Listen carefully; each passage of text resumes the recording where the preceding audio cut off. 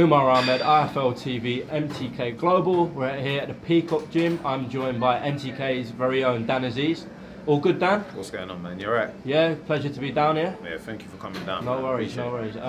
Obviously, you were supposed to be out this Friday, the Backroom Centre on the MTK show, but you've pulled out. Explain what sort of happened now. Nothing really, just my guy Lee, he just would rather box me on the October show. It's at York. I'm from London. It's easier to get my people out there, and yeah, it's going to be live on BoxNation as well, so yeah, we'll just wait for that show. Nothing to it, just I'll just box on that show instead. Yeah, sure.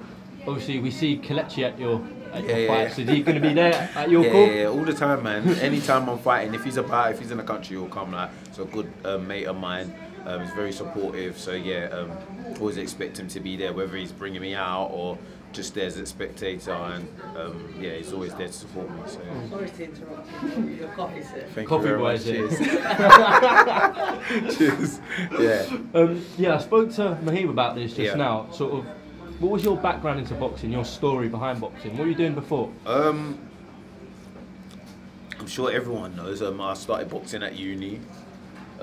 Just picked it up as Essex Uni in Colchester. I started doing it just as a hobby. I think I got punched up by some guy who was much smaller than me. I said, you know what, now I'm going to try this out. I want to get good at it. And then ever since then, I ain't looked back. Yeah, it's kind of become an addiction, lifestyle. That's about it, really. Yeah. So. And your amateur career? Yeah, I had a few fights. I had about, I think, something between 50 and 60. I won over half of them. You know, boxed some really good guys. Boxed over in Bulgaria, Spain, Ireland, Portugal. All over the shop. Yeah. So I've got a vast bit of experience. Yeah, but my style's always been suited for the pros anyway. Yeah. Yeah, it's showing. So yeah. Obviously, what, you're 5-0 now? Yeah, 5-0. Yeah. Do you want to be sort of fast tracked? Do you need to be fast tracked, Dan? I don't know if I need to be. Obviously, as a boxer, I want to be boxing everyone, but that's why you have your managers, your trainers and everything. So, you know, they'll push me in the right time. You know, obviously, I'm probably looking at Southern area, anything.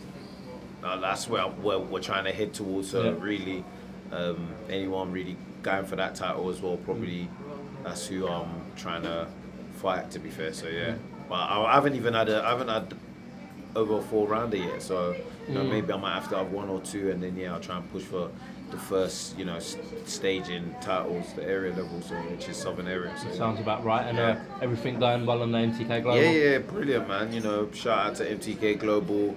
Love my guy Lee, Mr. Lee and big up. Exactly, aka Mr. AMTK London, looks after me.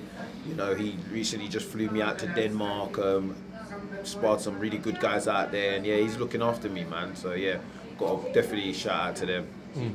Mentioned sparring now, so he was up in Sheffield with all the boys and Andy Joshua. Yeah, and I was brilliant, man. You know, got to watch him spar, train and everything.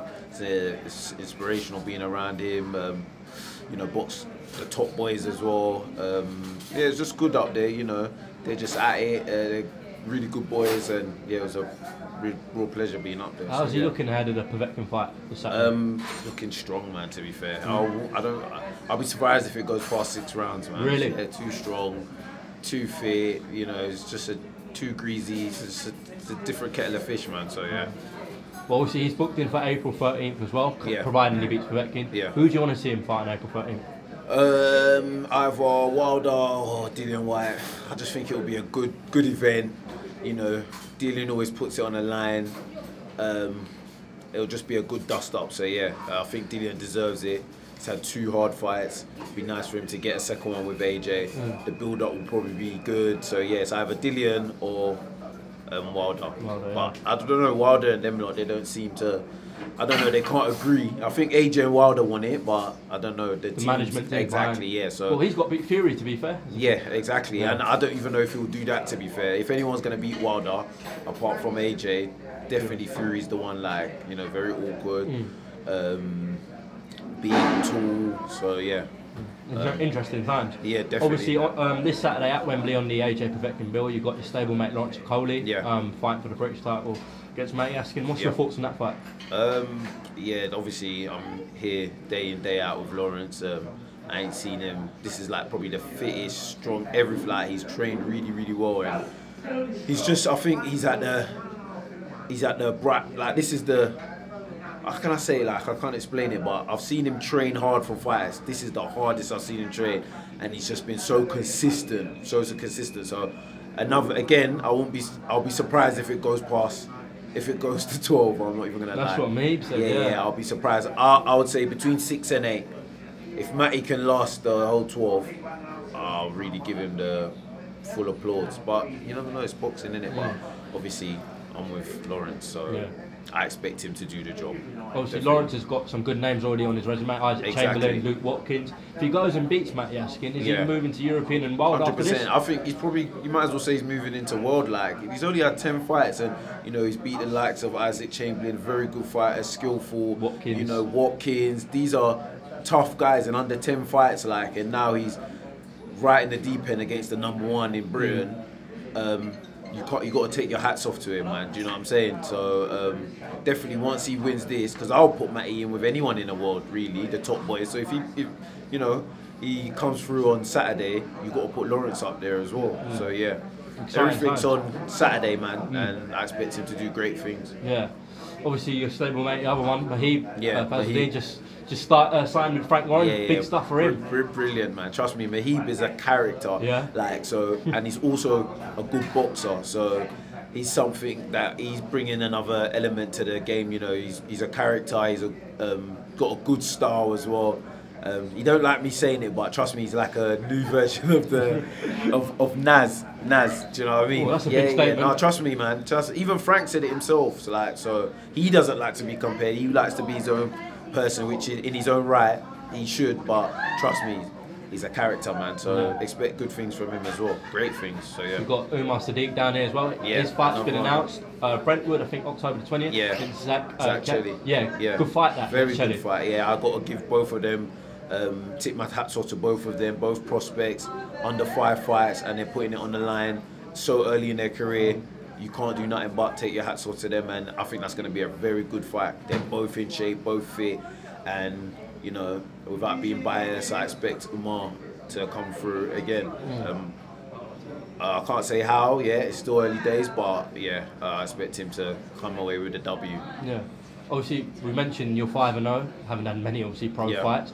How do you deal with all the praise you're sort of getting? It's odd that someone who's just 5-0 to get so much praise. It's a good thing. But everyone says this, like, well, people say this, but I don't know. I don't see the praise. I don't know. Trust me, for someone who's 5-0, you're getting a lot of praise. But I appreciate it. Well, you know, I just got to stay grounded, stay focused. I can't get carried away. No. I'm still very, very early in my career. So literally, you know, like I said, look at Lawrence, under 10 fights, and look where he is and who he's fighting. Umar again. He's fighting a very good prospect as well. Mahib, he's soon probably going to be fighting for some titles, big titles as well. So I'm looking at all these guys. I'm nowhere near them. So, you know, I have to stay focused and not get ahead of myself. So, yeah. It's great to answer your question. Is Brian making sure of that as well? Yeah, 100%, man. Brian's a great coach. He makes sure all of us stay grounded and got our eyes focused on the prize, whether we're getting praise, written about, or whatever. He like he always says it, like, you know, create the hype but don't believe it. So whatever hype is around any of us, we can't believe it. We just got to stay grounded and stay focused. So yeah. Well, listen, Dan, thanks for talking to IFL TV I appreciate today. it. Thank you, Umar, for coming, man. No worries, man. Look forward to obviously October 26th when you're next out to your call. Anything else you want to add on it? No, not really. Obviously, just like to big up IDCE. What is it? It don't come easy. You know, they're always providing me with some good tracksuits and whatnot. Like to big up my content provider, my advisor, my boy Al Waynes. He was going to say Al Heyman there. No, Al Waynes, that's my guy. Obviously, Mahib, Umar, Lawrence, my trainer, Brian O'Shaughnessy, and yeah, just everyone down at Peacock as well. Got some really good guys down here as well, other boxers and trainers. But yeah, that's and obviously MTK themselves. Yeah. So yeah. Listen, top man Dan, good sitting down Cheers, with you man. today. Thank you, appreciate it. Catch you soon.